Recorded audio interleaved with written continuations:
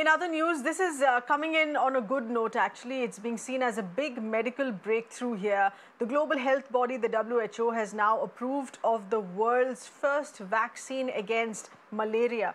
It's going to be called Mosquirix. This is, of course, going to be coming in as a huge relief for many countries, including India as well, countries that report high cases of malaria each given season. The WHO now says that the vaccine can be administered to children across Africa to begin with.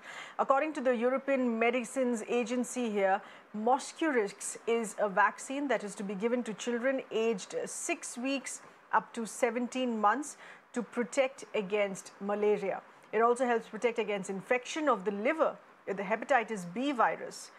Now, we should remember, according to the WHO estimate, malaria that has proven to be fatal for several across the world. It has killed 386,000 Africans already just in the year 2019. The vaccine has been developed by GlaxoSmithKline and requires up to 4 doses that need to be administered.